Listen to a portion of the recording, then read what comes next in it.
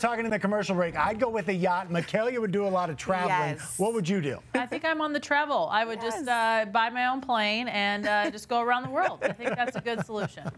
What we're watching in the First Alert Weather Center, we are looking at a weekend that's going to be hot with afternoon storms, and cooler temperatures will come our way by August, which is crazy to believe that next week is August already. Satellite and radar is fairly active. A lot of the storms are starting to die down. Still have some rain in Pueblo County, and then some storms moving just to the north of Lyman. And then up near Sterling, we have some storms as well. A lot of lightning up there and some small to moderate hail. As we zoom on in here closer to the Front Range, again, we had a bigger storm near Boulder, but now we have some rain moving into parts of Weld County. Nothing too crazy out there. We had some heavier rain out near DIA earlier this afternoon. That really knocked down temperatures. Futurecast for tonight, again, these will clear out. Tomorrow morning, we wake up to sunshine, and then we're going to do it all over again tomorrow. Chance for afternoon thunderstorms to fire up. There could be pockets of heavy rain out there, even near here in the Denver area, and then they'll make their way out to the eastern plains as we head into the evening hours. So there will be the chance tomorrow of more severe weather. Denver is in that once again. That goes up towards Fort Collins as well, all of Weld County, and then out towards Sterling as well. So hail and wind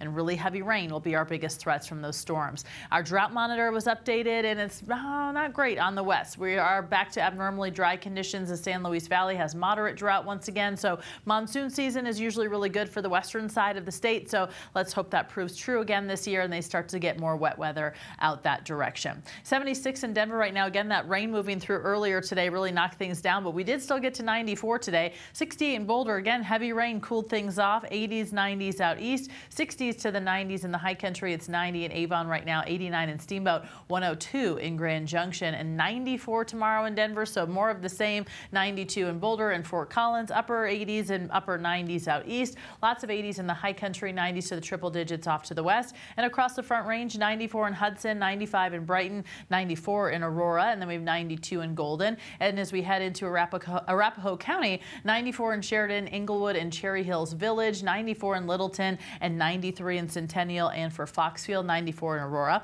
And taking a look at our Frontier Days forecast, if you're heading up there tomorrow, it's going to be a big night. Cody Johnson and Whiskey Myers play. It's a sold-out show. Gates open at 10:30, 78 degrees, 82 for Frontier nights, and just like the last couple nights, there will be the chances for thunderstorms out there. Just like us here and across the Front Range in Denver, we are looking at temperatures in the 90s for the next several days. It may be by Wednesday of next week we start to cool off a little bit and see chances of rain every day through at least next week. And as Lauren just mentioned, there's still time to get out and enjoy Cheyenne Frontier Days. Tomorrow,